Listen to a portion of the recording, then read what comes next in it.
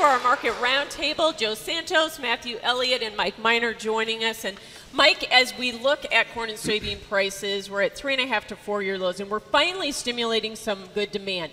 But is it enough to chew through these big ending stocks that we see over $2 billion on corn, or under $2 billion, and $550 on soybeans? Is it enough to move the meter?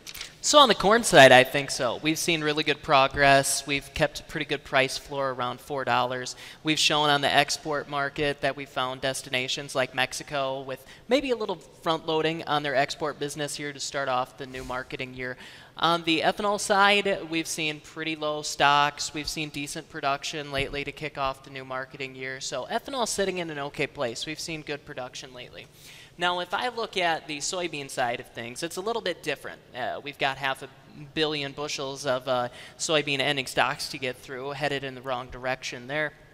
We haven't really stimulated any extra demand out of the soybeans yet. China hasn't come in and really made a scene yet. Now, they had a little bit of buying last week. They bought 50 cargo loads, but that was mostly from Brazil. So we need to start really getting them back in this market to get the soybean market excited, I think, from a demand side. And Matthew, we have prices well below on corn and soybeans where they were last year at this time. Are most producers under break even at this point? Well, it certainly depends on what their yields were. They still can make profits and return money for capital investment and to pay down debt. And so it really just depends where you are in the yield and how yields are affected by the weather and so forth. What does it mean for 2025? Do you think maybe we'll see less corn acres?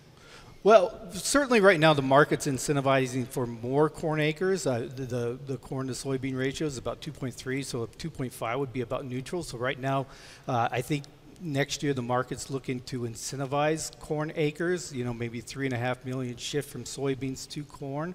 That certainly could be a problem, next year for corn prices. So you certainly got to look for those opportunities this spring to try to lock in corn, but it could help on the soybean side. And Joe, the Fed has started to lower interest rates to help the general economy have a soft landing. But do you think that ag economy is going to have a soft landing?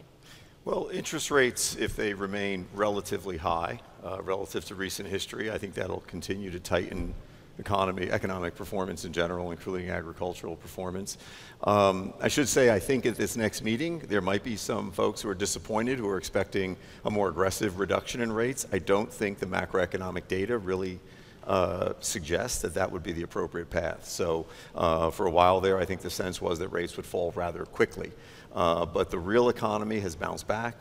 Employment data are strong. Inflation data are good, but again, all of this signaling, I think, to the central bank that interest rates cannot go down as quickly as they had once anticipated. So again, that's going to tighten essentially costs of production, including production in agriculture. All right, well, thanks so much for your analysis. We will have more Ag Day coming up here, College Roadshow on the road at SDSU.